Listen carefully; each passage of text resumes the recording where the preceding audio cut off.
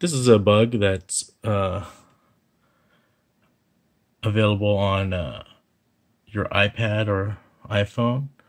If you purchased a bunch of apps like I have over here and you've decided to hide your app,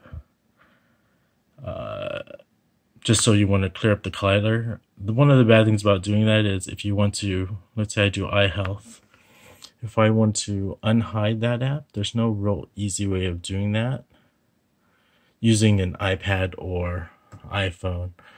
Maybe I'm wrong, but I believe this is a bug because you can get to it, but there's no way that I was aware of retrieving the unhiding the app. So on the iPhone, you can get to the hidden apps by clicking on the bottom. Maybe to see home, it won't be there, but if you click to the different navigations on the bottom, eventually you'll see the icon at the top right. Click on that, and then click on your iCloud name. Sorry about that, it's losing focus. Click on your iCloud name. It'll take you to a new screen where you can scroll down to where it says hidden purchases. Now, unfortunately, over on this screen, there's no way to slide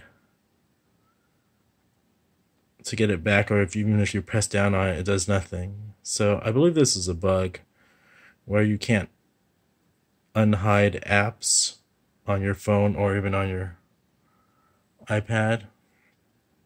So that's just my small opinion. I'm pretty sure someone can lead me in the right way, but for now, I think this is a bug, and the best way to solve it is on PC or Mac with iTunes.